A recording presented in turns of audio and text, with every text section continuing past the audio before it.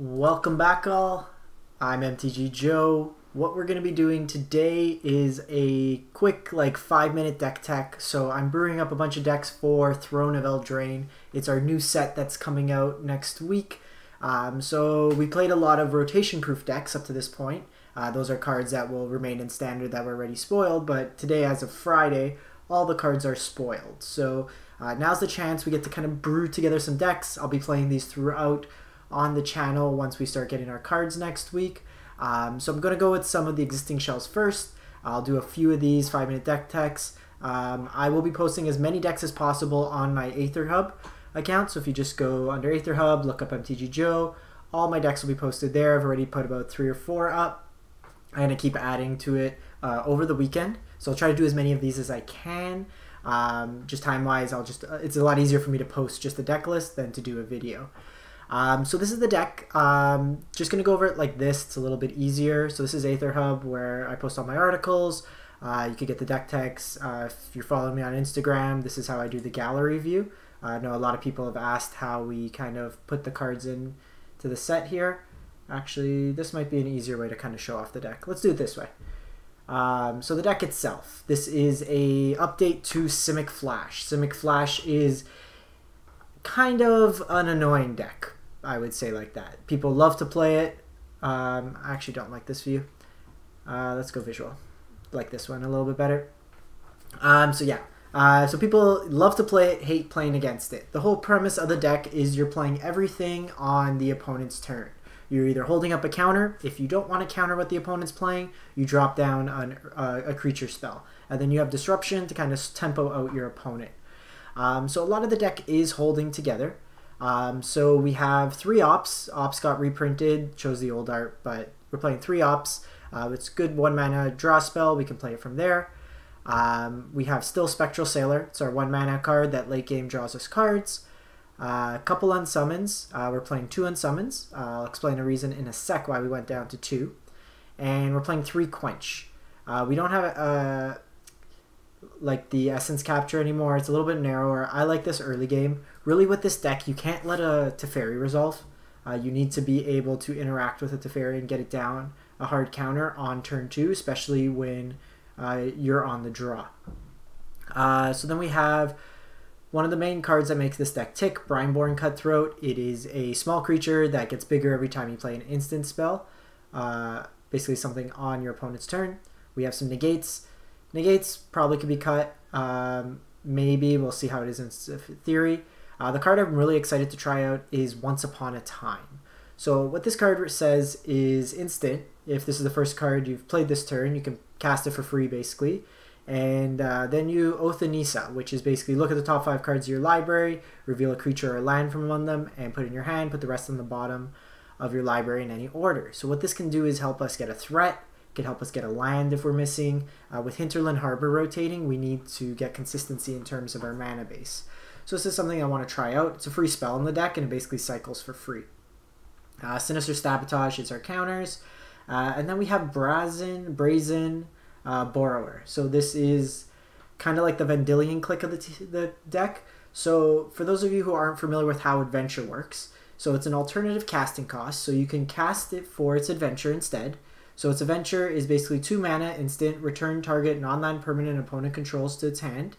If you do take a card on an Adventure, that Adventure spell doesn't get countered or exiled, you can set it to like a special exile zone, and then you can cast the creature half again. So it's kind of like 2 cards in 1. It's also a Flash Flyer 3/1. Can't block creatures with flying, but it's still a pretty aggressive clock. So the closest analog to this card would be something like Vendilion Click in Modern, which targets your opponent's hand and gets them to reshuffle. This one here will get them to bounce. So this is a little bit more flexible because it can deal with Teferi or anything else. So if something gets under our counter spells, we can bounce it back to their hand and then counter it back on the way down. Our 4 drops are still the same. Frilled Mystic and Nightpack Ambusher. Nightpack Ambusher is arguably, well, not really arguably, it is the best card in the deck. If it goes unchecked, it just makes an army of wolves.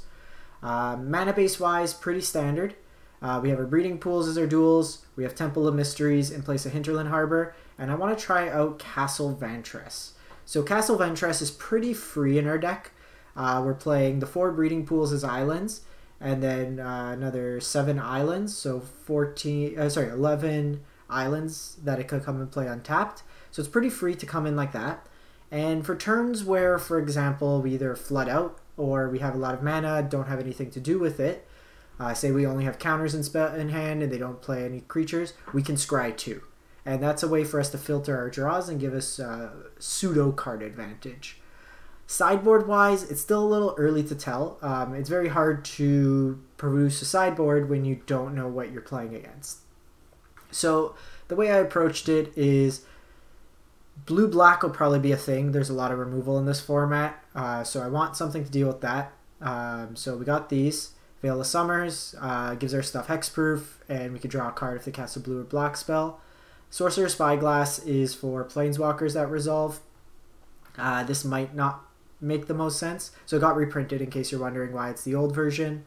Another negate, some Aether Gust. There's a lot of really strong green creatures.